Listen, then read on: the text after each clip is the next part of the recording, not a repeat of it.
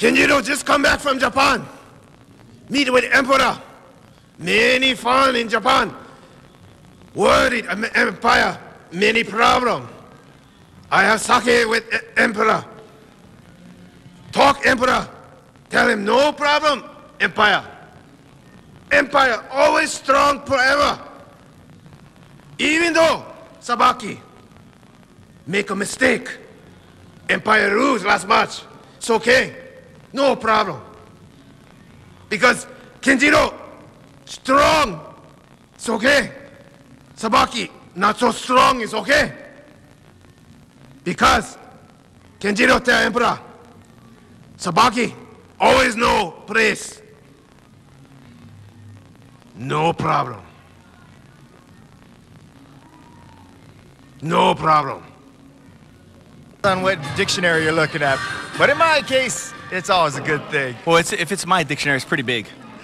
We're going to start off Showdown 2013 with tag team matchup here between the Empire, who's been having their difficulties as of late. A little bit of a communication rift here and there. And when dealing with Kenjiro, there's always a communication rift. Referee Arthur Pinpin calls for the bell. And here we got Futuro. I was mentioning Futuro coming off of that amazing performance in a losing effort with Mark Anakin for that title. Back in action, they're teaming up with the returning Kris Kavanaugh. So this is a very intriguing matchup here. And and I was just about to say, we know the history between these two men in the ring right now. To borrow a phrase, business has just about picked up. It's like they picked up right where they left off. No love lost between these two. And with Kris Kavanaugh,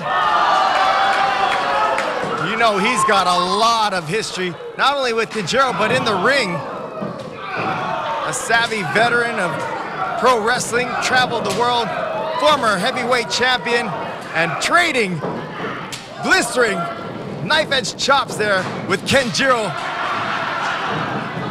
Kenjiro some multiple chops there in the corner, and I have a feeling that I think the technical term is DDB. Is that the purple nurple? Trying to match Sabaki's trunks, I believe. Or titty twister, I don't know what they call that nowadays. Are you allowed to say that on TV? And Kavanaugh taking his own safety out the window, and his momentum of that lariat just going over, sending him over the top rope, and now everyone is spilled out to ringside. The only person left in the ring with Arthur Pinpin is Calor Futuro, who looks to be going airborne, and spinning corkscrew out to the outside ring. And Calor Futuro picking up right where he left off, as you mentioned, in that epic heavyweight title match last show. Uh-oh, he's clearing the traffic.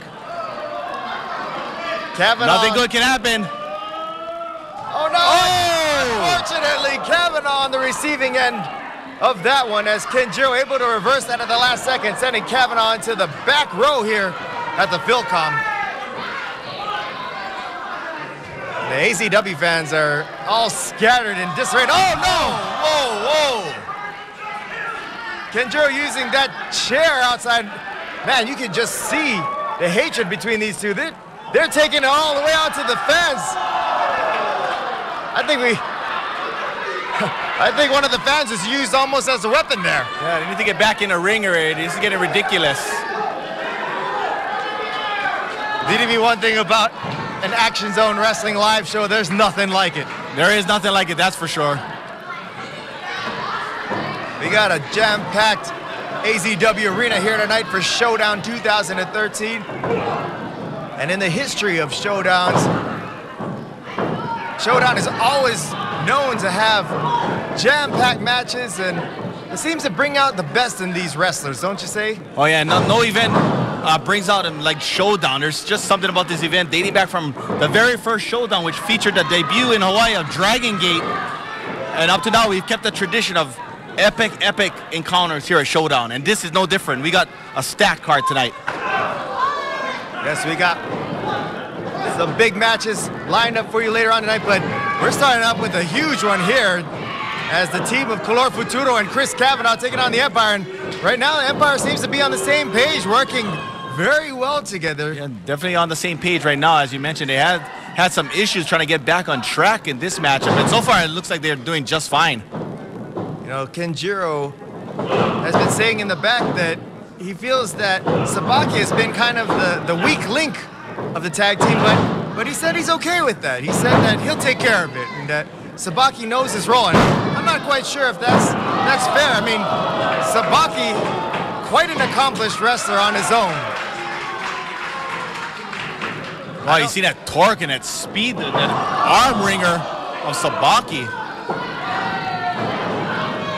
There's a little bit of a flare and edge into Sabaki tonight, and I wonder if it has something to do with where he wants to try and disprove Kenjiro's claims that he's the weak link here in the team.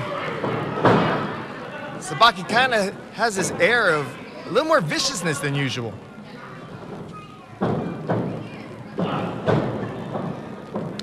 Nice forearm there to Calor Futuro. Sabaki off that violent clothesline there, covering 2 count there for Sabaki. That's a clothesline with bad intentions. Back into the action is Kenjiro. You can start. Here we go again. Kenjiro on the outside. You're starting to think that Kenjiro would wrestle. Does he know that he can wrestle in a ring? Kenjiro taking to some weapons out there provided by somebody out in the fan. And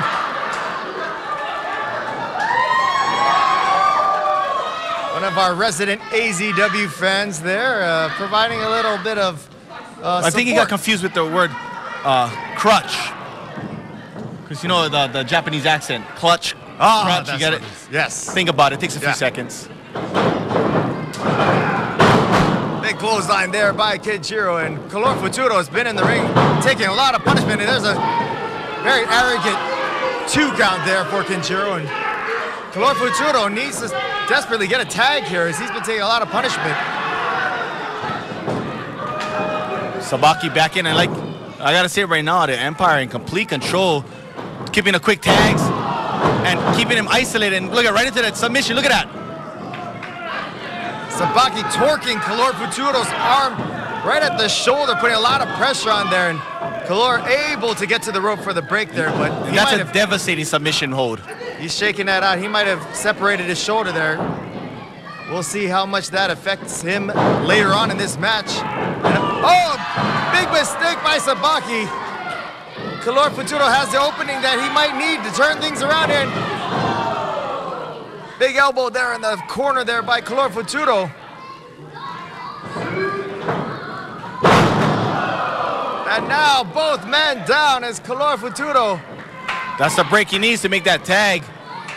But he might be floating over. Going for a cover here.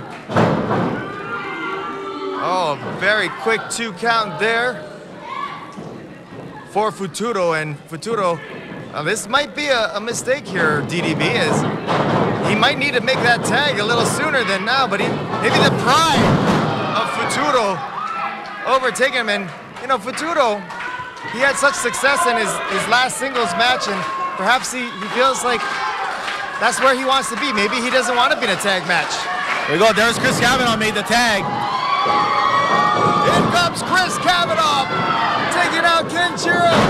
Clothesline to Sabaki. Kris Kavanaugh making that return. He wants to make this memorable. And Kavanaugh setting up Sabaki to the top rope here. This does not bode well for the masked Japanese star. Or forgive me, Okinawan star. Uh-oh. Uh-oh. Here comes Kenjiro. What's going on? Powerbomb suplex combination there, and everybody down. Unfortunately, but Sabaki took some of the worst of that too. The only man standing there is Kenjiro.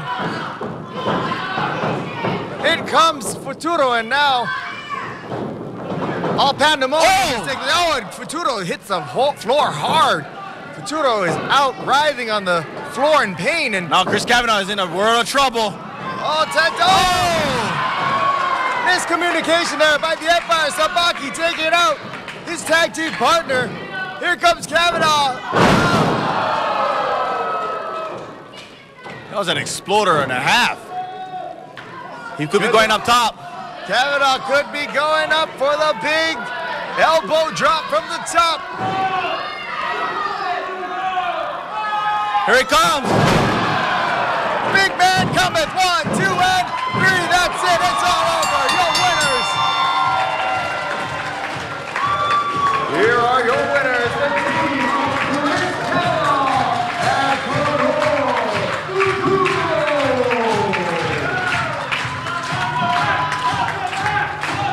Big win there for the returning Kris Kavanaugh, teaming up with Calor Futuro. I said a turnout for this team of Kris Kavanaugh and Calor Futuro. And this looks like, once again, miscommunication getting in the way of the Empire's success here in recent months. What is it going to take for the Empire to get back on the same page? Kenjiro trying to see what happened there with Sabaki. They're trying to figure this thing out. Doesn't look like things are getting heated between these two. This is not good right there. There's a little trouble in paradise.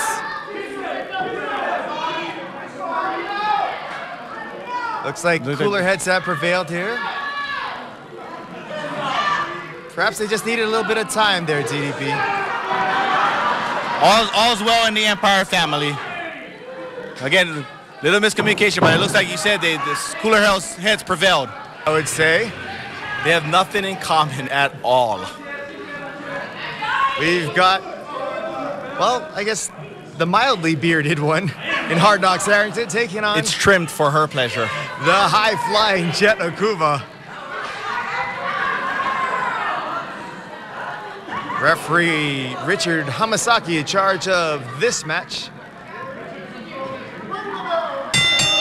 And we are all set. Hard Knox Harrington taking on Jet Akuma here at Showdown 2013. DDB, obviously a size differential here between these two. What are the keys for Jet Akuma to get a victory over? Definitely utilize his speed and those devastating kicks. And look at that. He listened to my advice. Smart is Jet Akuma. Those kicks echoing through the... But that's what he needs to do. And that's what Hard Knox needs to do. We're just wondering when we were going to see that power, that aggressive wrestling style. Now, I don't even want to call it wrestling. He admitted he's more of a brawler. Hard Knox comes to fight and inflict pain. And that's even before he gets to the wrestling ring. This is before he gets to the Philcom. He's already probably beat up a bunch of people on his way here. And he'll beat up a bunch of people on his way out. Jet Akuma definitely has his hand here tonight. A big suplex there by the man from Bridgeport, Connecticut. Have you been to Bridgeport, Connecticut before, DDB? I'll take that as a no. Wait, what did you just say? I asked if you've been to Bridgeport, Connecticut before. Of course not. Is that near Makaha? It's a little off from there. If it's near Makaha, I probably drove by it a few times on the way home. Is it about a power plant? I'm sure there's something similar to a power plant there. That's one of the few times you're going to see Hard Knox Harrington smile, and usually it's following some kind of pain that he's inflicted. And out of the way is Jet Akuma now. Jet using those kicks that you mentioned earlier. He's coming to pull. Smashing Hard Knox right in the face there. And Hard Knox might be out here. 1, 2, and 2 count there for Jet Akuma. And Hard Knox looks like he is a little woozy there. He took it all of Jet Akuma's weight right to the face there. Oh, it was all cannonball, all face. Oh, no! What happened? Did Richard slip? Did Richard slip? That was a blatant low blow there, but Richard Hamasaki didn't see it because for whatever reason, he was out of position there. I don't know if he slipped or if he was tripped. It won't be the first time Richard slips. But you know, Hard Knox, he's going to take advantage of every situation. And I wouldn't put it past Hard Knox. I couldn't see from this vantage point, but I wouldn't put it past him that he did that on purpose as far as distracting Hamasaki so that he could get that low blow in there. And as you can see, that really slowed down Jet Akuma. I mean, we knew that Jet Akuma's advantage here was using his speed and kicks, and well, that's all gone now after that low blow. Oh yeah, Hard Knocks totally put an end to that. Hard Knocks scooping up Jet Akuma here. Akuma trying to get out of it, able to reverse and send Hard Knocks face first into the corner there.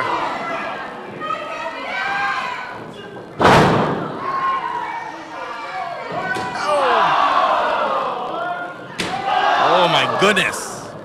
Thunderous kicks to the back and all now one for the face. And Jet Akuma going for the pin. He's got the hook of the leg and 2 count there for Jet Akuma.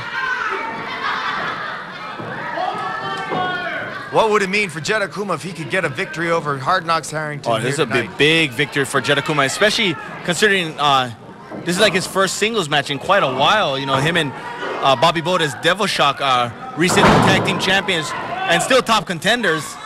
Now has this opportunity to make a statement for himself in a singles. DDB, you've been in tag teams before and then have branched off into singles competition. Is it difficult to transition? Oh my God!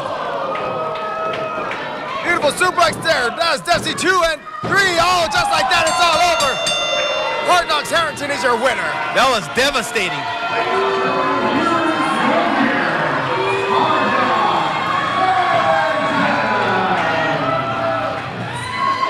Wow, what an emphatic finish by Hard Knocks. That was brutal.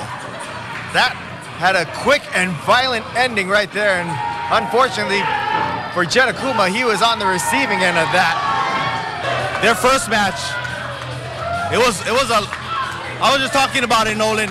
Their first encounter at last month's show, this is a rematch for, that match was pretty damn good, man. It was pretty epic. And Rocko came within inches of walking away as the winner. And here we go. Rocko wasting no time, getting back in his judo. He said he really wanted this rematch bad. Yeah, he as soon as that show was over, the very next day, he was contacting the AZW match committee, and he requested a rematch at Final Solution. And you know that this is a different Rocko, because usually Rocko's the one coming out and doing dance routines and entertaining the crowd. And tonight, no dance routine. He just went straight for the action and straight for the Final Solution. But he got Final Solution down. And that is the key. There's a hook pin attempt, just a 2 count there for Rocko Shinoda. I guess the way Rocco's looking at it is he realizes at the last show how close he came, and it just makes him want that victory that much more. And Rocko Shinoda using the Final Solution as a trampoline there. Pin and 2 count and Solution bench pressed Shinoda almost out of the ring there. That's that freakish strength of Solution. Look at Rocko, man. He's just going at it. Look at that. Even as Solution's on his knees, he's still the same height as Rocko. That's how big of a size differential there is between these two. But look at Solution. Solution still up. I was gonna say man, what's it gonna take? It could be that. And another 2 count there for Rocko. He landed more shots in that few seconds than Canelo Alvarez did in his whole fight with Floyd Mayweather.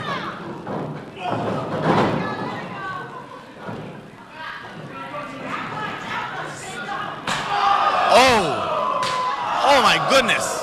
Thunderous chops there in the corner. You can hear those still echoing through the halls here. Oh my God. I think Rocko has been smashed into a pancake. You could hear the whole ring shift. I think the earth came off his axis. Oh no. Oh Lord. I think Rocco's dead. He may have killed him. You could be right. That could be the last we see of Rocko Shinoda. My goodness. Ladies and gentlemen. Talk about back up and put your back up on it and your ass up on it. Jeez. When we say that AZW is where the action is, I think you just proved it there. Oh no.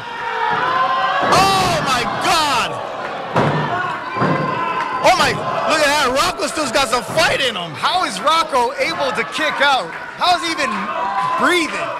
Good God almighty. Crowd getting behind Rocco. How can you not get behind him? That's impressive in itself. I have no idea how Rocco Shinoda is even moving, and the look at Final Solution's face, he doesn't know either. Yeah, if it's Solution, you're right. He might be thinking, like, what is it going to take to put Rocco away? And he knows how close Rocco came last month in their match. So, and he knows Rocco's, you know, say what you will about the size difference. You can't take nobody lightly here in AZW. Rocco barely even able to stand, trying to throw right hands to Solution, but you don't know how much pepper they got left in it. Solution sending Rocco out, and Rocco tumbling to the outside, and here comes Solution. Uh-oh, Solution got hung that up was there. smart of Rocco to get back in the ring. Smart move by Rocco. Oh my. Oh, and Solution now falling to the ringside here, and Rocco calling for the top rope.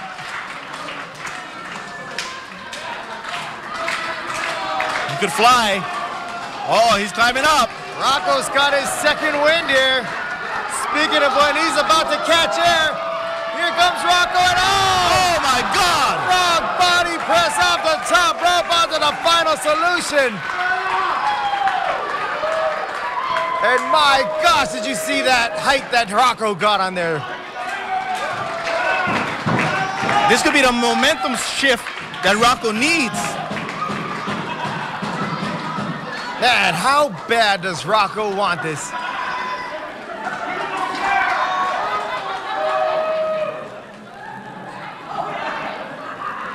You get the feeling that Rocco's willing to put everything, including his own life, on the line here tonight.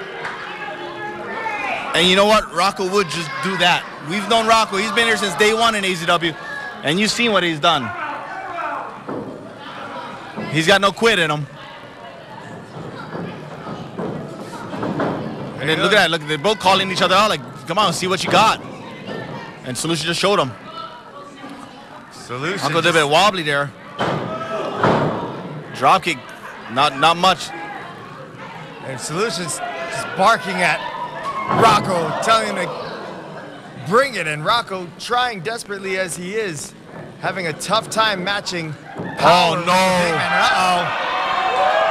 Close your eyes, folks. Oh! No! He folded him in half. Rocco may be broken right now. Look at that. Rocco can't even move. Oh, no. Oh, this could be a bad night for Rocco. Oh! 1, 2, and that's got to be it. It's all over. Wow.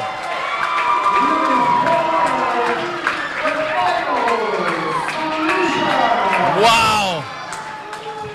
So that's cool. Crazy. That.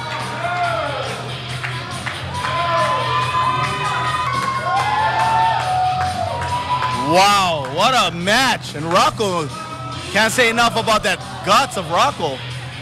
Rocco's guts may be spilled all over the mat right now. It just might, but my goodness. But once again, Solution walks out the winner, but not without a fight.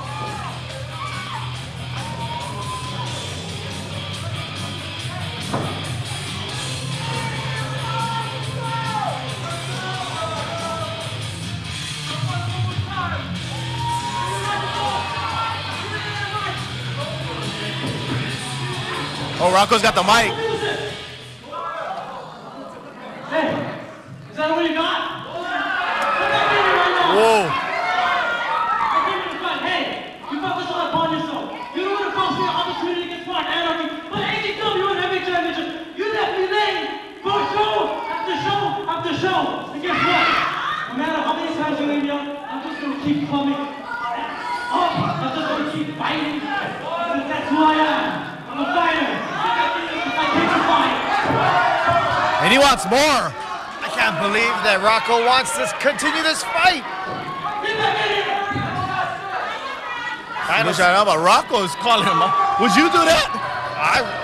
Rocko is like a man possessed in Solution. You better watch out. You get in that ring, Rocko's gonna call you out to fight. I'm gonna stay clear from that mic.